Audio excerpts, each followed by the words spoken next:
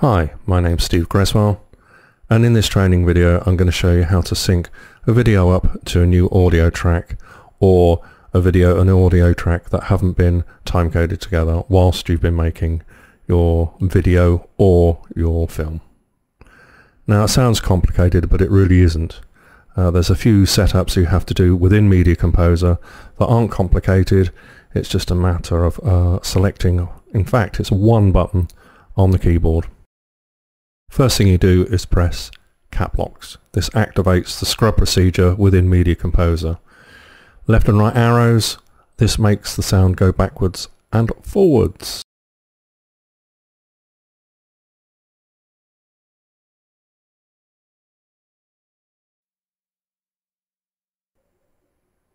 Now doing audio scrubbing is one of those things I can show you and go through it with you now, but it is one of those things that you just have to practice and practice so it visually looks right and it sounds right.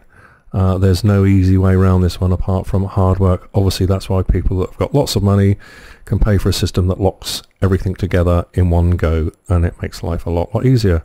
But for us, we've got to do it the hard way.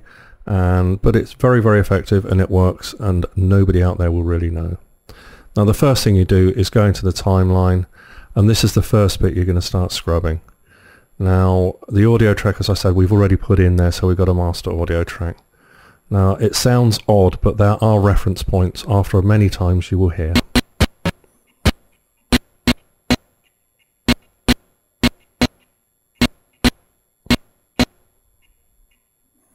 Now you can hear that pitch going up, that's what we're looking for.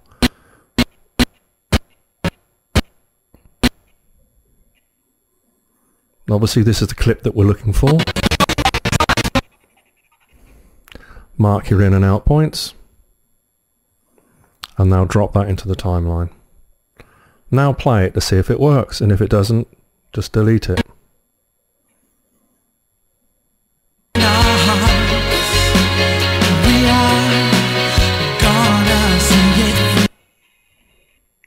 Obviously you can see the audio is a bit faster than the actual video.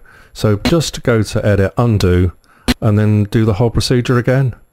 Double check where it is on the timeline, and then just nudge it back in your bin.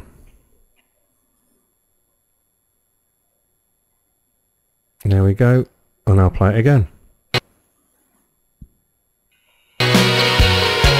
There's always hope in our hearts. We are gonna see it through.